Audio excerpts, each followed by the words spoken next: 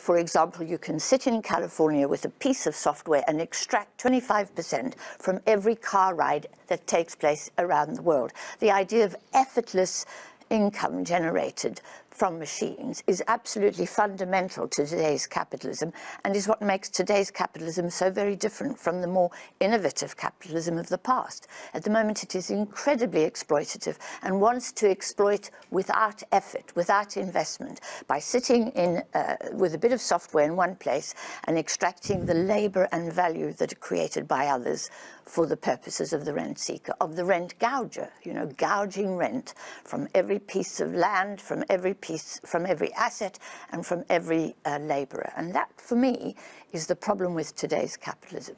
Yaron, what would you say? It's all about growth. Is growth necessarily desirable? Ultimately? Yes, absolutely. But to me, it's astounding to the idea that to tell the programmers at Uber that are working until 2 a.m. in the morning, and you can see the lights in their windows when you drive in Silicon Valley, they work. No, absolutely. I've lived in Silicon Valley.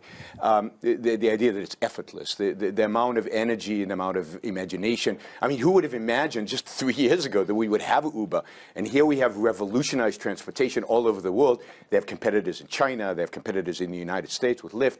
And we you know, they're extractors of rent and exploiters. They have added immense value to our society. These are the heroes, should be celebrated, not condemned. You tell that to the drivers in London. Well, the drivers don't have to be Uber, right? Here's an additional source of income that they have generated. They have no choice, because there are very few jobs, and the jobs that there are insecure and incredibly low paid, and people having to take 1 or 2 or 3 jobs Unemployment in order to today in survive. the West is at the lowest it's ever been.